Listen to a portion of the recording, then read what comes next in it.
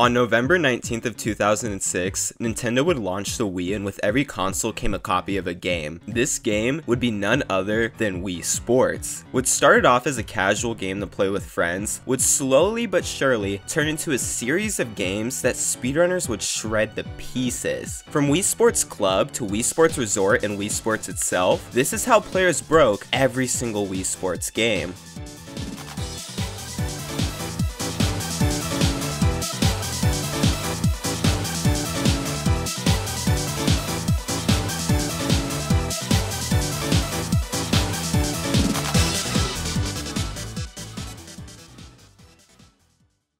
Before I get into the first game, it's important to note that there are multiple ways in which runners push Wii Sports to its limits. For example, if we look at Wii Sports Resort, you'll see that there are all of these different categories, whether it be getting all of the stamps in the game or simply just playing golf. But for this video in particular, I'm going to be focusing on the all sports category, which entails that you complete a certain objective within each sport. Most of the time, the objective is to simply win or finish a sport, but sometimes the objectives within a sport are a bit more specific. For example, when it comes to golf, the objective is to finish a 3-hole course as opposed to doing some bigger course. It's also important to note that you are able to play on any difficulty, so for the purposes of saving time, you'll be seeing players stick to the easiest difficulty in most cases. While Wii Sports came out in 2006, there wasn't really anyone who would actually try to speedrun the game for almost a decade. I mean, it's not like speedrunning didn't exist back then, it was just the fact that speedrunning a game like Wii Sports didn't even seem to be something that you could do. With a game like Super Mario Bros, your objective is to beat the game as fast as possible, but how are you supposed to beat a game like Wii Sports? Well, when the mid-2010s rolled around, times for the all sports category would start to pop up, and the first recorded run would be a time of 9:45 by Nate 9000. Let's take a look at how Nate pulled this off.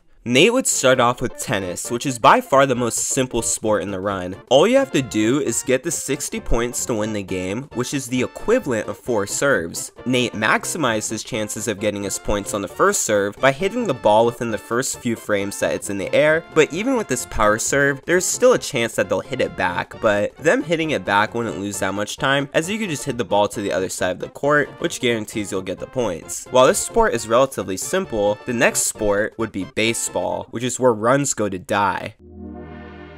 The goal in baseball is to obviously win, and the best case scenario is that you score 5 runs before the other team scores any. Get out so you can switch to pitching, and then get the other team out. While this sounds simple in theory, baseball can very quickly spiral into a complicated mess, as there's not only a lot of nuance that goes into getting the best case scenario, but you also have very little control over how the CPUs are going to act as a result of RNG, or luck. I would say that Nate had pretty solid batting for the time, as he was able to get those 5 runs, but he did purposely strike out twice so that he could switch to pitching, which is not the ideal situation, as it's faster to bunt and get out as a result of the other team snatching the ball. When it comes to pitching, you would think that striking out the other team would be the fastest option, but this takes at bare minimum 3 pitches for 1 out. It is instead more optimal to not strike them out, but at the same time you don't want to have too bad of a pitch so that they gain on you. Therefore, you just want to throw mid pitches, because that way the batter can get an out in just 1 pitch as opposed to striking out after 3. But this is of course easier said than done, because you need the perfect combination of luck and skill. As you can see, Nate lost a lot of time in pitching as a result of bad luck. There's also one more thing that I should mention when it comes to baseball. When Nate enters the baseball stadium, he gets straight to playing baseball. Now why am I mentioning this? Well, the thing with Wii Sports is that there are multiple types of copies that have been sold around the world. The 1.0 copy came bundled with every Wii upon its release in 2006, but once 2007 rolled around, Nintendo updated the game to 1.01, in which there would not only be a 5-second cutscene upon entering the baseball stadium, but the animation for getting out would be extended by around a second. Since Nate was playing on 1.0, he had a big advantage, as most people did not have a 1.0 copy, since it was only sold in North America at the beginning of the game's lifespan. Regardless, the all sports category allows the player to play on any version of the game. Next up was bowling, which is pretty self-explanatory. Since getting a strike only takes 1 turn as opposed to 2, it's ideal that you get as many strikes as possible. However, you don't want to spend time setting up for a strike because that's slow, so Nate just stuck to throwing the ball as fast as he could, and he was actually able to squeeze out 2 strikes. Then there was golf, which might be the most iconic and broken sport in all of Wii Sports. As mentioned earlier, people will play on the 3-hole beginner course for this category, and the goal is to of course get the ball in the hole with the least amount of turns possible. Given that there weren't many golf strategies developed in 2015, Nate simply just tried his best, and while there were a few extra putts here and there, his golfing was overall good. But just know that golf wouldn't stay tame like this forever. And finally there was boxing. The ideal situation here is that you land critical hit after critical hit, while simultaneously avoiding any and all punches. If all goes well, you are able to get a first round knockout, which is exactly what Nate did. Nate would lower his time, but for years he would stay on top despite there being plenty of room for optimization. But in 2017, a player by the name of Mr. Jimmy Steele 125 would not only get a new world record of 916, but he would get it on 1.01. While players such as Jimmy Steele, Nicrovita, and Alaska XP were pushing the world record down, they would come to realize that breaking the 9-minute barrier would be more than doable. It would just take a lot of patience. But in the following year, Alaska would not only get a sub 9, but he would continue to push the game to its absolute limits.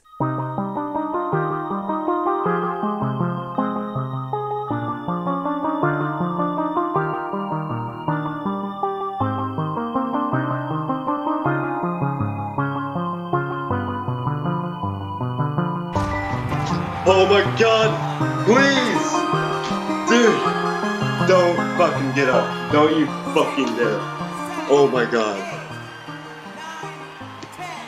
After thousands of attempts, Alaska had brought his time all the way down to a 7:54. Now sure, when we looked at Nate's run, there were some obvious points in which time could have been saved, but Alaska now lay almost 2 minutes ahead of his time. How is this even possible? Well, for starters, he would get good luck in both tennis alongside baseball. When it came to baseball, he would get a solid batting inning, followed up by a 6-pitch inning, which as you can see, that alone put him 22 seconds ahead of his 8-12. He would then get 6 strikes in bowling, 3 birdies in golf, and a first round knockout. While Alaska's run still had a decent amount of time saved, considering that a perfect run for him at the time would have lied at a 7:16, he had raised the bar so high for this category that second place was not even close to his time. Long gone were the days of getting a world record with missed strikes, missed putts, and missed outs. If people were going to beat Alaska, they would not only have to get very lucky, but they would also have to perfect every single sport while simultaneously being able to perform under the immense pressure that usually forms after getting a good game of baseball. Time would pass, and not only would Alaska beat his own world record, but players such as Sphere Cube and Paul in the Mall would also enter the equation, with Paul bringing the run all the way down to his 7:37. These runs were starting to get super optimized. I mean, sure, a low 7-minute time was possible, as I previously stated, but Wii Sports could have very well never seen another minute barrier ever be broken if it weren't for a player by the name of Clyde.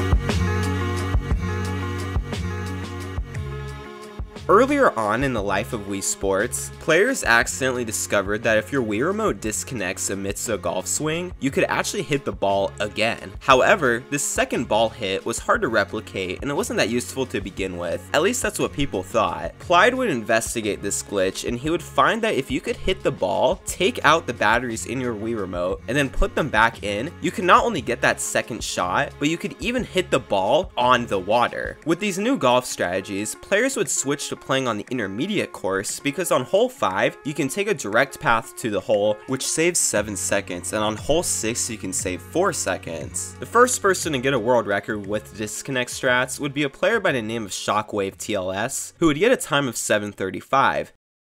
Wave would continue to get world record after world record, but while he was doing all of this, a player by the name of Eomad Nomad was right behind him the entire time. Here is the list of world records. As you can see, it looks like no one was able to stop Wave, but with each world record, Nomad was only a few seconds away from Wave, and sometimes he was even milliseconds away. He was perfectly capable of getting the world record, if not a sub 7-minute time, but it was simply just a matter of time. All throughout 2021, Shockwave absolutely dominated the world record scene. But come 2022, Nomad would get on a run that was not only on pace to beat Wave's 7:03, but it was on pace to be the first ever 6-minute time. Coming out of batting, he was tied with a 7:08, but he would go on to get really good pitching, putting him 5 seconds in the lead. He would then go on to get a 9-strike game of bowling, which put him 8 seconds in the lead. All that was left was golf and boxing. On hole 4, he got a birdie, followed up by an eagle on hole 5. This run was looking good. Even with losing a few seconds on hole 6, he was still on pace to get the world record, which is exactly what he did, finishing out with a time of 7:02.067. At the time of recording this video, Wave once again holds the world record with a time of 7 flat, but a player by the name of Mr. Shy Guy has a time of 7:06 on 1.2. Therefore, if Mr. Shy Guy had done the run on a copy of 1.00, then it is very likely that he would have the world record.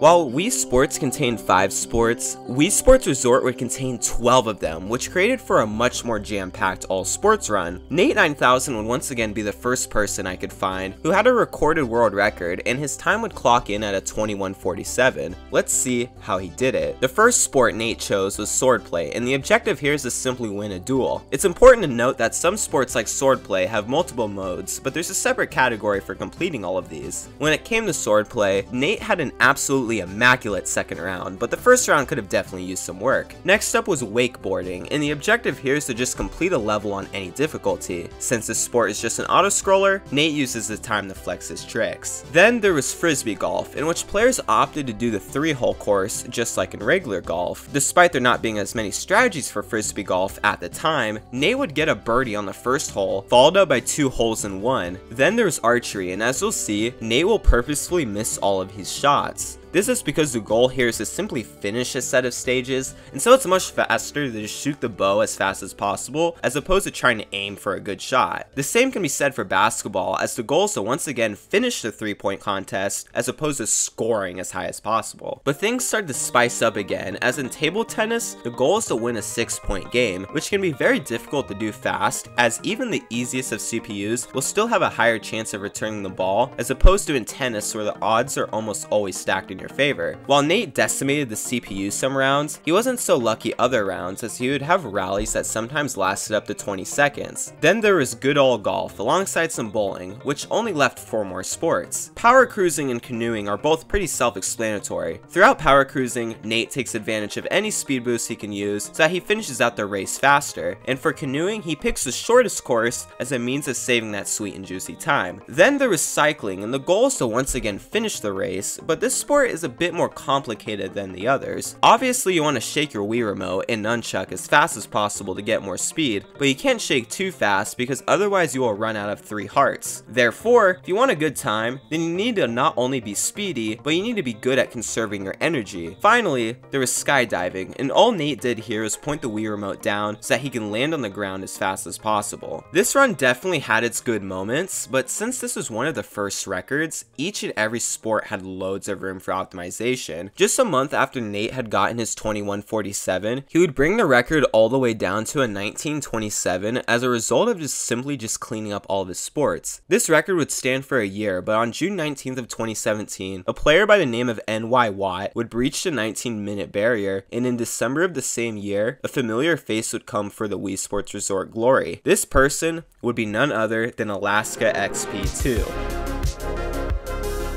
Alaska still chooses to start off with swordplay, but from there on out, you'll notice that the order he does the sports in differs from that of Nate. This is because Alaska puts harder sports at the beginning of the run, such as golf, so then that way if he messes up, he can reset earlier in the run as opposed to later. It's important to note that while you have the liberty to choose which sports you tackle first, you will always have to end the run on skydiving, as time stops when you get your picture taken. When it came to golf, Alaska would get a birdie on the first hole, the second hole, and the 3rd hole, which is not bad at all. He would then go on the frisbee golf, in which he'd get 2 birdies alongside a hole in 1. While this score in frisbee golf wasn't as good as Nate's, he still saved a bunch of time as a result of taking less time to line up shots. But when it came to wakeboarding, Alaska would do something monumental. He would get out of his chair and go get a glass of milk. All jokes aside, he would make his way through both the auto-scroller that is wakeboarding alongside archery, but when he got to bowling, the run got serious. You see, I haven't mentioned the pace that Alaska has been on throughout the run, because I thought now would be a good time to do so. At this time, Alaska's PB was at 18:06. A sub 18 minute run was looking doable, as he had time saved not only in bowling, but later on in the run. However, coming out of archery, he was basically tied with his PB, so not only was he going to have to get a monumental second half of the run, but he was going to have to get a good bowling. Alaska would bowl strike after strike, and before he knew it, he had bowled an 8-strike game, which put him 6 seconds ahead of his record. Then there's ping pong, and as you'll see here, Alaska serves with a curveball, which trips up the CPU every single time. And when the CPU serves, he hits the ball to the other side of the table with ease. Alaska essentially had a perfect game of ping pong, as he avoided any and all rallies, and he was now 7 seconds ahead of his record. Then there was basketball, and while you think there wasn't much wiggle room with the sport, you'd be wrong, as there was actually a skip discovered that saved a few seconds. Upon shooting your last basketball, there is usually a bell that plays for a few seconds before you can exit on to the next sport. However, if Alaska was able to shoot the last basketball and exit before the spell plays, he would then be able to save a few more seconds over his record, which would more than solidify a sub 17 pace. He was now 10 seconds ahead. While sports such as canoeing and cycling still had a chance to kill Alaska's sub 18 pace, he basically had it in the bag at this point. He would make his way through power cruising, save time on canoeing, and even save time on cycling. So not only did Alaska get the first ever sub 18, but he would get it by a landslide with a time of 17:52. This run by Alaska was super solid, but he knew that there were still seconds to be saved on a lot of the sports, and so come 2018, he would go on to get 6 world records, with Ghost being the only person who was actually able to beat him in that time period. But come August of 2018, Alaska would once again get on a groundbreaking run.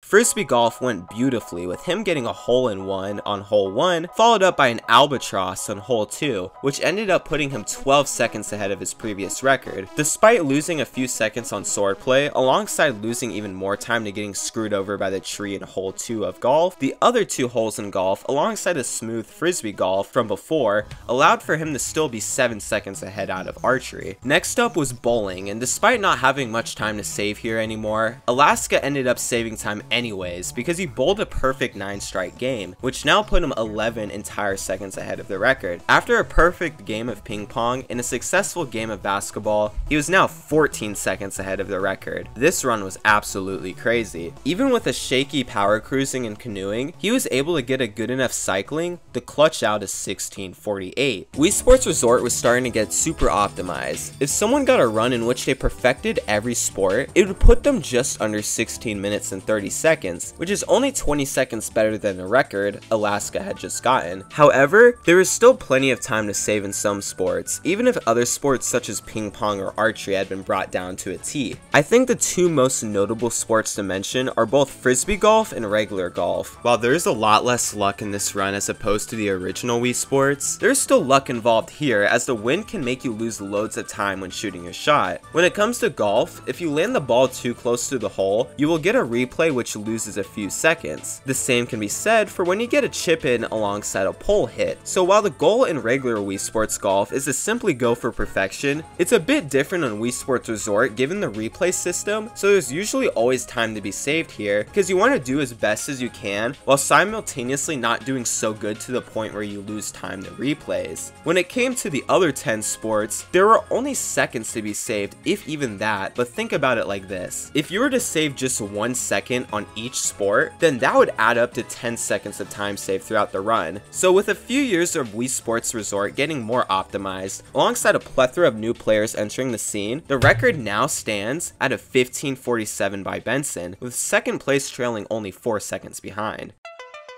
While most people are only familiar with Wii Sports Resort and the original one, there was still one more Wii Sports game that most people seem to have forgotten about. This game would be none other than Wii Sports Club. Wii Sports Club was essentially a remake of the original game, as it features the same 5 sports from before, but despite this fact, its speedrun has a couple of changes. For starters, the sports in this game take longer to complete than they do in the original, which is mainly thanks to there being added cutscene time. When it comes to baseball and tennis, the strategies are pretty much the same when compared to the original Wii Sports, which is both a good thing for Wii Sports players, but also a bad thing because that means you have to play baseball. However, golf is a tad bit different. The fastest course here is Classic Course A. Wind is very much still a factor like it is in the other two games, but thankfully, if you make a replay-worthy shot, you're actually able to skip the replay instead of being forced to watch it like in Wii Sports Resort. After that, all you have left is bowling and boxing, which are the same ideas as before, as you're always aiming for a 9-strike game in bowling and a first-round knockout in boxing. Despite there being recorded records of Wii Sports Club as early as 2015, no one seemed to be interested in grinding the record down. That was until Cedric Pye got the world record in 2019. He would get a time of 12 minutes flat, and for the next 2 years, he would play on and off and bring the record all the way down to a 10:29 as a result of just optimizing the sports alongside getting better luck. But a month after Cedric got his 10:29, a player by the name of Joe Nasty would enter the equation and he would get a time of 10:12. While this run was far from perfect, the record was finally starting to get optimized. Joe Nasty would continue to push for sub 10, but one day he would get on a very interesting run. The run didn't start off too good as he had a pretty mediocre tennis, but come baseball,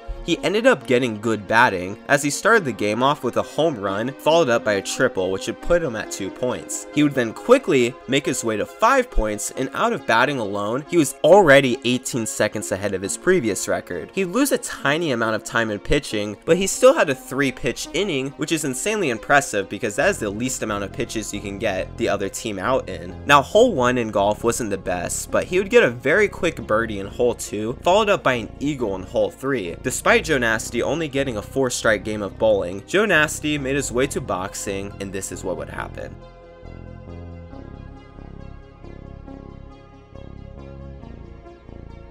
While the run still clocked in with a time of 9:51, the opponent had gotten back up, which lost about 20 seconds. The thing is that getting a first round KO in this game is a bit trickier than it is in the original, and this is mainly due to RNG. While there are ways in increasing your chance of getting a first round KO, it's nowhere near as consistent as it is in the original game. Nonetheless, the record would stand for a year until Joe Nasty himself came back to beat it with a time of 9:40. Despite this being 11 seconds faster than his previous record, he was behind his 9:51 throughout the entire run, and he was behind by a large margin. But because he got a first round KO in boxing, he was still able to destroy his previous time. It's clear that Wii Sports Club has a lot of untapped potential, and while the other two games are more optimized, they too have a lot of potential. We still have yet to see a sub 7 in Wii Sports, and when it comes to Wii Sports Resort, it looks like there's still room for there to be at least another 10 seconds saved. Despite Wii Sports being a simple game that quite literally anyone can play, speedrunners have proved that they can make anything broken and complicated, and Wii Sports is absolutely no exception. So while I didn't cover all the other categories the Wii Sports games have to offer, this has been a brief introduction on how players broke every single Wii Sports game.